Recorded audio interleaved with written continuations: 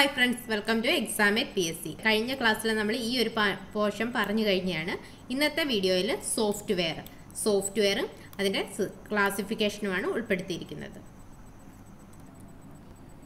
Hardware എന്ന് പറയുന്നത് കമ്പ്യൂട്ടറിന്റെ ഫിസിക്കൽ കമ്പോണന്റ്സ് ആണ്. അതായത് കാണാവുന്നതും സ്പർശിക്കാവുന്നതുമായ കമ്പ്യൂട്ടറിന്റെ ഘടകങ്ങളെയാണ് ഹാർഡ്വെയർ എന്ന് പറയുന്നത്.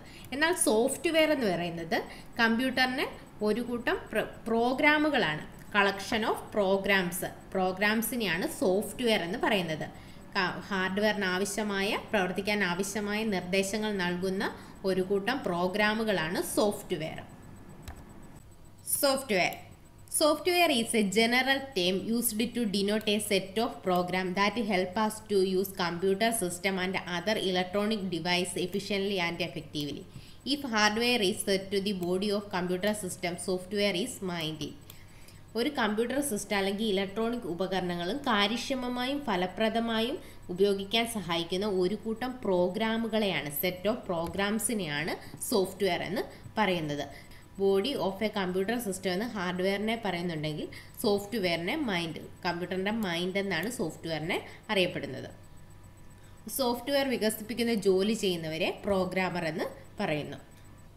കളക്ഷൻ ഓഫ് പ്രോഗ്രാംസ് അല്ലെങ്കിൽ സെറ്റ് ഓഫ് പ്രോഗ്രാംസ് ആണ് സോഫ്റ്റ്വെയർ. സിസ്റ്റം സോഫ്റ്റ്വെയർ എന്നും ആപ്ലിക്കേഷൻ സോഫ്റ്റ്വെയറിനെ രണ്ടായിട്ട് ക്ലാസിഫൈ ചെയ്യാം. സിസ്റ്റം സോഫ്റ്റ്വെയർ എന്ന് പറയുന്നത് it is A set of programme designed to control the operations of A computer. ഒരു കമ്പ്യൂട്ടർ സിസ്റ്റം പ്രോപ്പറായി വർക്ക് ചെയ്യണമെങ്കിൽ കുറച്ച് സോഫ്റ്റ്വെയർ ഉണ്ടായിരിക്കണം.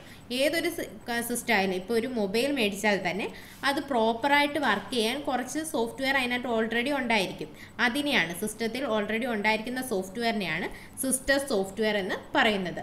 കമ്പ്യൂട്ടർ പ്രവർത്തനങ്ങളെ നിയന്ത്രിക്കുന്നത് ഈ സിസ്റ്റം സോഫ്റ്റ്വെയർ ആയിരിക്കും. സിസ്റ്റം സോഫ്റ്റ്വെയറിന് ഉദാഹരണമാണ് ഓപ്പറേറ്റിംഗ് സിസ്റ്റം, പിന്നെ language processor, utility software. Operating system. It is a set of programs that act as an interface between user and hardware. യൂസറിനും ഹാർഡ്വെയറിനും ഇടയ്ക്കുള്ള ഒരു ഇൻ്റർഫേസ്, ഒരു മീഡിയേറ്റർ ആയിട്ട് വർക്ക് ചെയ്യുന്നതാണ് ഓപ്പറേറ്റിംഗ് സിസ്റ്റം. ഓപ്പറേറ്റിംഗ് സിസ്റ്റം എന്ന് പറയുന്നത് control and coordinate the operations of A കമ്പ്യൂട്ടറിൻ്റെ എല്ലാ ഓപ്പറേഷൻസിനെയും control ചെയ്യുന്നതും കോർഡിനേറ്റ് ചെയ്യുന്നതും ഓപ്പറേറ്റിംഗ് സിസ്റ്റമാണ്. ഓപ്പറേറ്റിംഗ് സിസ്റ്റത്തിന് എക്സാമ്പിളാണ് dose, Windows, Unix, Linux etcetera. Operating system എന്ന് പറയുന്നത് യൂസറിൻ്റെയും ഹാർഡ്വെയറിൻ്റെയും തമ്മിൽ ബന്ധിപ്പിക്കുന്ന കുറച്ച് പ്രോഗ്രാമുകളുടെ കൂട്ടത്തെയാണ് ഓപ്പറേറ്റിംഗ് സിസ്റ്റം എന്ന് പറയുന്നത്. അടുത്തത് ലാംഗ്വേജ് പ്രോസസ്സർ എന്ന് പറയുന്നത് കമ്പ്യൂട്ടറിന് മനസ്സിലാകുന്ന ഭാഷ ബിറ്റ് രൂപത്തിലുള്ളത്. അതായത് 0ഉം 1ഉമാണ് കമ്പ്യൂട്ടറിന് മനസ്സിലാകുന്ന ഭാഷ. നമ്മൾ കൊടുക്കുന്ന ലാംഗ്വേജിനെ കമ്പ്യൂട്ടറിന് മനസ്സിലാകുന്ന ഭാഷയിലേക്ക് കൺവേർട്ട് ചെയ്യുന്നതിനാണ് ലാംഗ്വേജ് പ്രോസസ്സർ യൂസ് ചെയ്യുന്നത്. യൂസ് ചെയ്യുന്നതാണ് അസംബ്ലർ എന്ന് വെച്ചാൽ അസംബ്ലി ലാംഗ്വേജിനെ മെഷീൻ ലാംഗ്വേജിലേക്ക് കൺവേർട്ട് ചെയ്യുന്നതാണ് അസംബ്ലർ. പിന്നെ ഇൻ്റർപ്രറ്റർ എന്ന് പറയുന്നത് ഹൈ ലെവൽ ലാംഗ്വേജിനെ, നമ്മൾ കൊടുക്കുന്ന ഹൈ ലെവൽ ലാംഗ്വേജിനെ മെഷീൻ ലാംഗ്വേജിലേക്ക് കൺവേർട്ട് ചെയ്യുന്നത് ഇൻ്റർപ്രറ്ററാണ്. ഇതിനകത്ത് കൺവേർഷൻ നടക്കുന്നത് ലൈൻ ബൈ ലൈനായിട്ടാണ് ട്രാൻസ്ലേറ്റ് ചെയ്യുന്നത്. അടുത്തത് കമ്പൈലർ എന്ന് പറയുന്നത് ഹൈ ലെവൽ ലാംഗ്വേജിനെ മെഷീൻ ലാംഗ്വേജിലേക്ക് കൺവേർട്ട് ചെയ്യാനാണ് കമ്പൈലർ യൂസ് ചെയ്യുന്നത്. ഇത് ഇൻ്റർപ്രറ്ററും കമ്പൈലറും ഹൈ ലെവൽ ലാംഗ്വേജിനെ മെഷീൻ ലാംഗ്വേജിലേക്ക് കൺവേർട്ട് ചെയ്യുകയാണ്. ഇവിടെ line by line, ഇൻ്റർപ്രറ്ററിൽ line by line കൺവേർഷനാണ് നടക്കുന്നത്.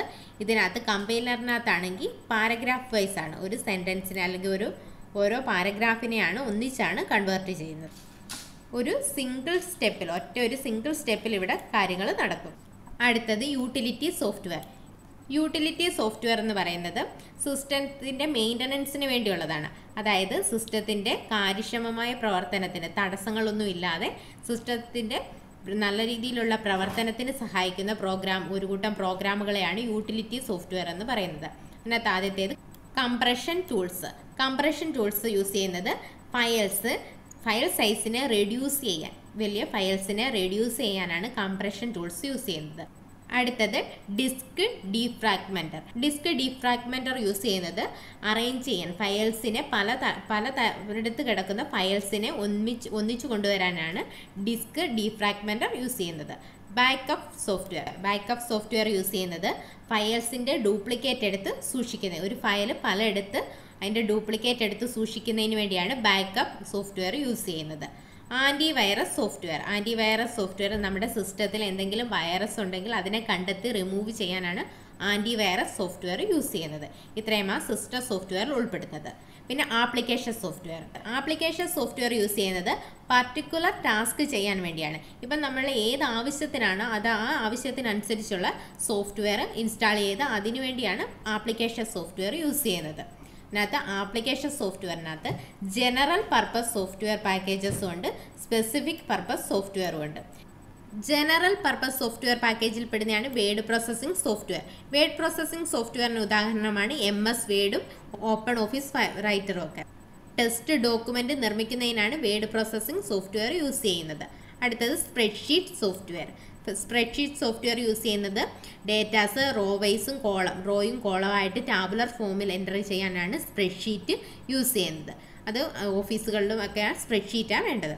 അത് കഴിഞ്ഞ് പ്രസൻറ്റേഷൻ സോഫ്റ്റ്വെയർ, നമ്മൾ ഒരു സ്ലൈഡായിട്ട് പ്രസൻറ്റ് ചെയ്യുന്നതിന് ആനിമേഷനും വീഡിയോയും പിക്ചറും ടെസ്റ്റും ഒക്കെ ഉൾപ്പെടുത്തി സ്ലൈഡായിട്ട് പ്രസൻറ്റ് ചെയ്യുന്നതിനാണ് പ്രസൻറ്റേഷൻ സോഫ്റ്റ്വെയർ യൂസ് ചെയ്യുന്നത്. Microsoft power point, open office, Impress ഇതെല്ലാം പ്രസൻറ്റേഷൻ സോഫ്റ്റ്വെയർ ആണ്.